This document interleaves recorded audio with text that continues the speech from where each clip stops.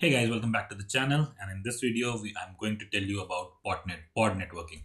So before jumping directly into pod networking, let's talk about how networking used to happen in Docker. So suppose you have your host over here which has an interface, say ETH0, and when you run a Docker daemon, so Docker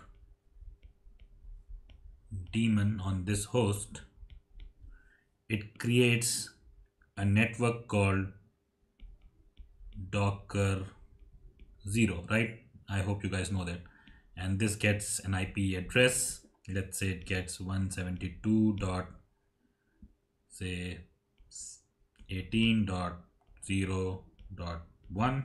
This is the IP address of this Docker 0 virtual interface. So this is virtual interface.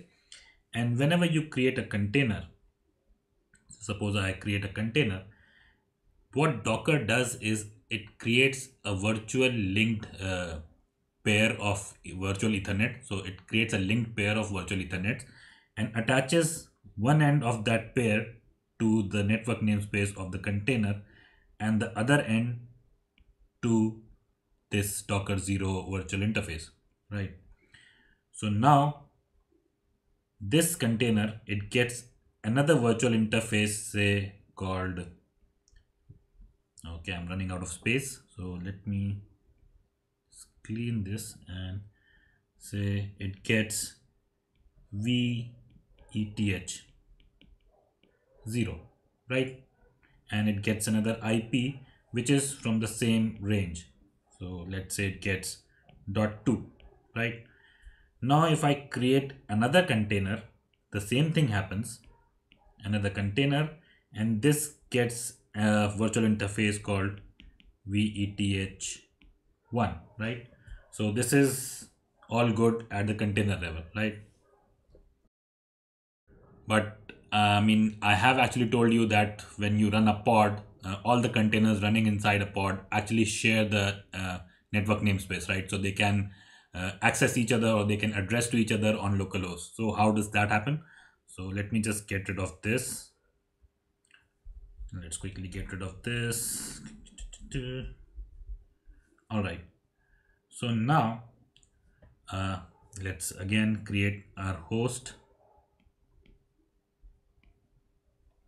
I'll create a bigger one so we have space, and this again is ETH0, and we have Docker 0, right? So now in Kubernetes, what Kubernetes actually follows is that whenever you create multiple containers, they share the same namespace, right? So something of this sort should be happening.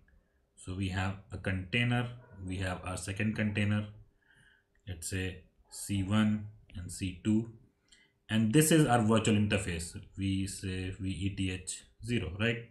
And this will get an IP address from the same range as Docker 0. And then they can talk, they see each other as localhost. But sorry, how is this VETH0 being done, right? So Kubernetes actually implements this shared network namespace by running another container which is called pause. So if you go into your Kubernetes host and do a Docker PS, you would see one or more pause container running, right? So pause container, it functionally it does nothing. The only function it performs is to hold the network namespace. So we can actually do a video on pause and work out through its functionalities. But for now, you just understand that the main function of pod container is to hold the network namespace for all the other remaining containers. So suppose if this container goes down, another container comes up, the network namespace stays there, right? So that is why they actually share the network namespace. So this is still incomplete because in Kubernetes, I have told you when we started this course that in Kubernetes, one pod can reach out to another pod on its IP address, right? So how does that communication happen? So let's look at and that is what actually useful. I mean, this is not useful to us. This, okay, I mean, for theory and for learning it's good, but this is not useful to us. The useful feature of Kubernetes actually comes when we are actually able to send data from one pod to another, right? So let's see how that happens. So in this picture, I've taken a Kubernetes cluster of say 2 nodes, and they are on some network, and they can talk to each other via this router or gateway, you can call it, right? And this node has an IP of 10.0.0/2, and this one has /3, and my router has an IP of .2.3 and .1, right? So now if we put whatever construct we have discussed earlier over here, so you would have something like Docker 0, just call it D0. Say this has IP of 172.17.0.1. Then we come into our virtual interface, VETH 0, and we have container 1, container 2, and our pause container, right? And this VTH 0 has, I mean, it gets an IP of the same range. So suppose it gets 172.17.0.2, right? So please, I mean, mind.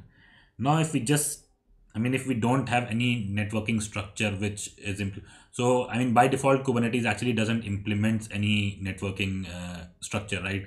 It actually just tells you what kind of networking it expects, and that is why you actually have to install network plugins external. I mean, when you create a Kubernetes cluster, the network plugins are not installed. You actually have to install them outside when once you build your cluster, right? So if that structure is not there, what could happen is, say, I mean, if the networking structure or networking plugins, the logic they implement is not there, you would actually end up running, say, Docker 0. This can have the same IP as this, so same IP. And when you create containers or the containers or whatever, they would actually not know what's the next hop and how they can actually go to this. I mean, suppose if I want to send some data from this container to this container, this would not actually know, right? What is the next IP what is the hop actually that I need to take to reach out to this? And it could be very well that, I mean, they can have the same IP, right? So there is no mechanism to actually tell how to send one packet from this node to this node. And that is where the Docker network plugin come in. So suppose you install Flannel, you install Weave, you install Calico. What they do exactly is, so let me show you that. All right, so you can see on my screen I have changed the diagram. So when you run a network plugin, so what the function of that network plugin is actually to run an overlay network across all nodes, right? And it covers all the bridges which are running on each node and assigns them. So when you basically run a network plugin, you give it an IP address range, right? So you have to give it an IP address range. So then what that network plugin does is it actually assigns an IP address from that particular range to each bridge running on each node. So this gets, so suppose if I give an IP address range of 10.1.0.0/16, so this would maybe get say 10.1.0 dot say x, and this would get say y, right, dot y.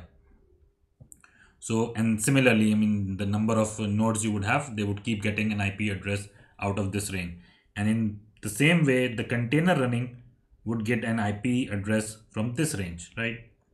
So basically what we are doing is we are first subnetting a bigger address range into smaller range, and then again we are doing subnetting, something of that sort. We are just subnetting it. We are just making the network shorter. And it also basically populates the routes or the network routes in our router. So whatever router we have, the way the 2 nodes are communicating, it will populate the next hop routes in this router. So the network plugin will take care of that, and it will, I mean, I'm running out of space, otherwise I would have shown you the kind of routes you would have in a router which are populated by network plugin. So when you deploy a network plugin, or when you deploy this structure, if you send a packet out of this pod to say a pod running over here, they would reach out to, I mean, each other using their IP. Because, I mean, then you actually have the normal networking thing which you have, right? So when you create an IP packet, you put in the source IP address, you put in the destination IP address, and you put in the next hop IP address, right? So for this pod, the next hop IP address would be this. This would contain the next hop IP address as this. This would contain all the next hop IP. I mean, it will reach out to the gateway, and the gateway will route it to this node, and this node will go to this bridge, and this bridge will transfer it to this pod. So then once you implement network plugin, the network becomes flat. So all the normal networking concepts apply now, unlike when you have Docker networking, which was little different, right? So that is why there's a thing called CNI. So we'll discuss about that also, container networking interface. So Kubernetes actually just lays down the rules, and that is why you have multiple plugins in market. Flannel is there, Calico is there, VeeveNet is there. So they all, I mean, they provide the same functionality, but they work a little different.